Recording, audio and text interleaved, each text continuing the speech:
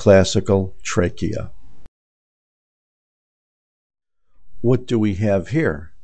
We have a large space filled with air. We have cartilage surrounding this space almost completely. There's a small area here where there's an abscess of cartilage. It looks like we have a thin, perhaps single or pseudostratified columnar mucosa, which we'll examine more closely. We can see some fat, and then we see another tubular structure filled with air that is lined by a squamous, stratified squamous mucosa, non-keratinized, no skin appendages. And at the edges of the ring of cartilage, or almost a ring, we can see thyroid tissue here and here. This is a classical trachea. Let's take a little closer look. The trachea is considered part of the upper respiratory tract. You can see that we have basically a columnar mucosa here filled with ciliated, pseudostratified columnar cells with occasional goblet cells. Here's a nice row of cilia along here. Here's a goblet cell, here's a goblet cell, here's a goblet cell.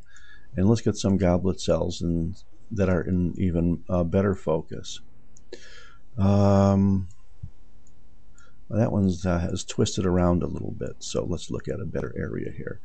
All of these are cilia, a nice little row. All of these are goblet cells. All of these are pseudostratified ciliated columnar epithelium. The little layer of connective tissue directly underneath it is lamina propria, chiefly loose connective tissue. And we can also see directly under that are glands. They're called submucosal glands because at this level we have submucosa. We also have rich blood vessels in the submucosa as well.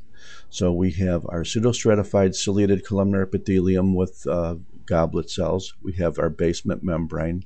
We have a small amount of loose fibrous connective tissue in the lamina propria of the mucosa. And then we immediately get into the submucosa, which has a lot of blood vessels and mucus secreting glands.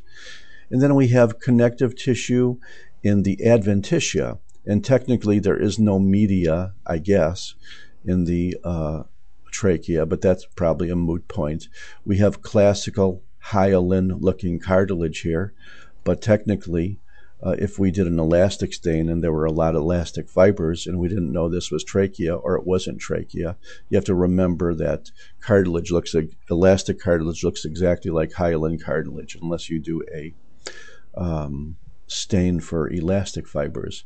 And now we have some more fibrous connective tissue, or smooth muscle, actually, at the edge of this trachea because they have long, spindly, cigar-shaped nuclei in which there are no striations.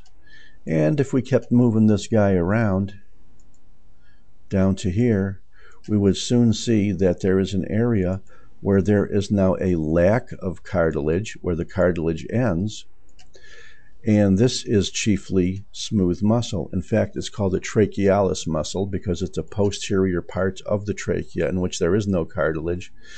And it doesn't need cartilage because it doesn't need the protection anteriorly. However, posterior to it, you have another band of smooth muscle.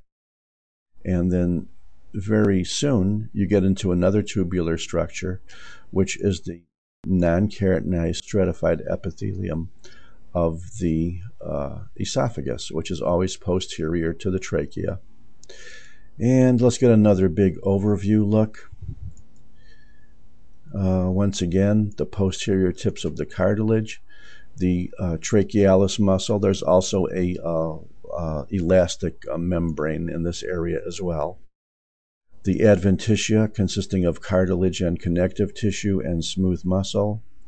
The submucosa consisting of a lot of blood vessels and these chiefly mucous glands. And then the mucosa consisting of pseudostratified ciliated columnar epithelium with occasional goblet cells. There aren't too many goblet cells in this area, But there's a couple of them up here, aren't there? Here's one, here's a couple, and here's a couple of good ones as well. This is the world's greatest classical trachea, and I thank you very much.